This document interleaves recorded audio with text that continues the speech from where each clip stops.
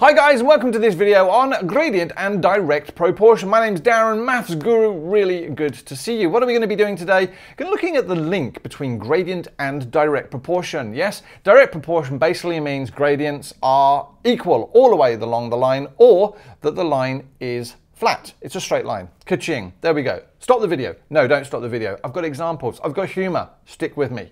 Now, if you can, subscribe to my YouTube channel. It just lets me know you're watching. I'm not going to spam you. I don't release 500 videos a day. I just like to know that people are actually watching these. It actually makes me feel like it's worth sitting here. And tell your mates, tell your teachers that this is all here and all for you. So as you can see, our learning objectives above are going to talk about understanding what proportional means. I've just told you. To know the form of an equation that links two variables, y equals mx plus c, and to know what the rate of change means. It's the gradient, but with units. There we go. Even more spoilers. Okay, so to recap our previous video, really important, we now know that gradient is basically rise over run. So if I take 2 points between here and here, and then look at my rise and my run, I can find my gradient is 1 on 1 or 1. Yeah? And it shouldn't matter which points I choose on this line, 2 and 2, my gradient becomes 2 on 2, which is 1. Ka-ching. We notice for that straight line that the gradient is the same all the way along it. Believe it or not, that would also suggest that the line is proportional. A little bit. Generally speaking, proportionality means that the graph goes through the point 0, 0. But this one here, you notice, doesn't. So how do we link gradient and proportionality? Well, that's the point of this video. A rate of change is defined, oh, very mathsy term, thanks buddy, as a change in y values divided by a change in x values. Hold on a moment, isn't that just what gradient is? You think? Look, if we were to write it out as y2 minus y1 over x2 minus x1, what do we see? We see that that is actually the formula for gradient. So, spoiler, the gradient and the rate of change are exactly the same, number-wise. Gradient, though, is just the number. So, for example, if I have gradient equals 1, that's it. It's just a number.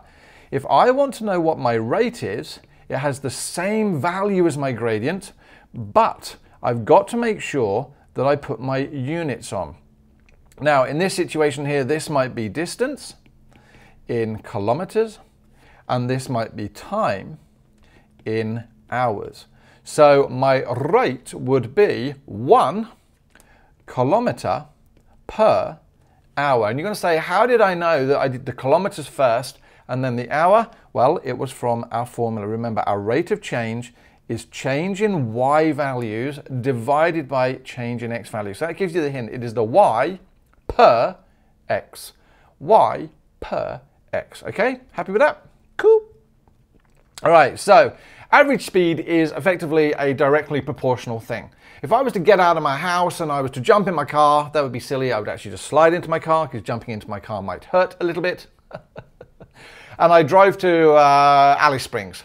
Yeah, there is no way my speed is going to be 60 kilometers an hour all the way through. All right, number one, I live on the 10th floor of a car park building. Yeah, I'm not going to drift around the car park. Yes, I said drift around the car park at 60 kilometers per hour because I'm probably going to kill someone, myself, yes, and wreck my car. So we know we've got to stop and start. We can go faster in some sections and slower in some sections. And so what we can do is we can say, well, if I look at how long it took me to get there and how many kilometers I traveled, then I can plot that point on a graph and then work out my average speed. All right, so in this situation here, how do we know what this one is? Well, it's told me in the question, for example, I've worked out that I've traveled 5 hours to cover 420 kilometers. So this is my distance in kilometers. This is my time in hours. Now it's really, really important to realize that that doesn't have to always be X. That doesn't always have to be Y. I mean, it is the X axis and the Y axis, but we label them. So distance in kilometers, time in hours. And I've plotted that point. That's what that 5,420 means. Now, because it's directly proportional, I know that this point here, 0, 0, also exists. Because when I left, I hadn't covered any distance. So at 0 time, I'd covered 0 distance, which means I can now actually join those 2 points together. And because that's a straight line, it is directly proportional. Wow! wow, this stuff is awesome, right? Now, what it's suggesting there is the speed I travel at is constant. That's not true. Again, I'm not hooning around a car park. I'm not jumping every red light. I'm not sort of scattering pedestrians everywhere. Don't do that, bad idea, all right? But I can now work out my gradient, which will help me work out my rate. So my gradient is there 420 divided by 5. I can't do that in my head, so let's fire up my CAS calculator. And what you notice is I've already done the calculation here. 420 divided by 5 is 84. So I know my gradient is 84. That's my gradient, it's just a number. My rate would be equal to 84 units, which is kilometers, per hour. See that? So literally, it makes sense that actually I've traveled about 84 kilometers per hour, because it means for every 1 hour I'm going to cover roughly 84 kilometers. See what we're doing here? That's messing with my head, but it's language. Very, very important. All right, here's another example. Generally speaking, in a question, they'll always give you one data point, right? For proportional question, they'll give you a data point. And it says here, water is poured into an empty tank at a constant rate. It takes 3 hours. So there we go. We've got time in hours to fill the tank with 600 litres. So there we go. There is my volume, which is really a capacity because it's measured in litres, but anyway, in litres. And I've put my data point on there. I've put 3,600. Why is this important to me? Well, I also know that at time 0, there would have been nothing in this, and assuming that it fills constantly, and there's that constant rate business, it means it must be a straight line between.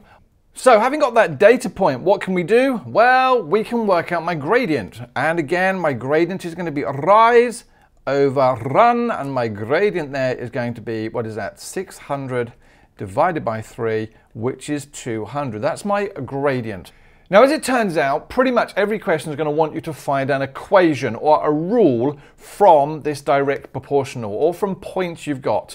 So I'm going to join those two together. There we go. There's my two joined together. Ka-ching there and ka-ching there. Now, what do we say here? This is my volume, and we had time, and we knew that my gradient here worked out to be 200. Now, in a previous video, I'm fairly sure I would have mentioned y equals mx plus c. What is that? That is the equation of any straight line. Now, the y stands for whatever is on my y-axis. Well, that's what I say here. My y variable is the wording I've written on my y-axis. And that is going to be, for this question, vol, because that's what I've written. So the volume is equal to the gradient. We work that out. That's just a number, 200, times the x variable. What have you written on the x-axis? Not the letter x. Have you written a word? Absolutely. So there it is, time. And then we do this plus or minus constant. Now that plus or minus constant is actually the y-axis intercept. And generally speaking, for direct proportion questions, that is going to be 0. So I've now worked out my formula.